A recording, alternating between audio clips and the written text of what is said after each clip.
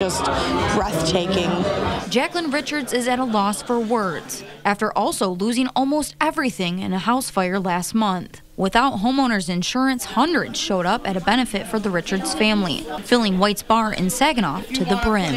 These are just regular people that don't even know me, that just gave something of their own to help me and my family, and I can't even explain what it means to me. Like, it just fills my heart up. Those who came to help had chances to donate or win prizes from raffles. Food was served with special guest bands to make a fun day full of community support. We always try and build a community here at White's Bar and helping out our patrons and their families, and I love seeing the community come together to help out their family. Jacqueline says her husband and their 4-year-old have been staying with family since the fire. But thanks to donations already pouring in, their luck is turning around. We've been doing pretty good. We did find a house.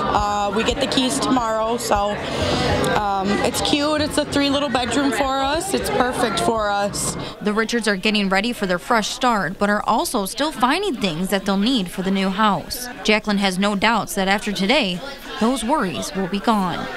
It's been a tragedy, but it's been, a blessing in disguise as well.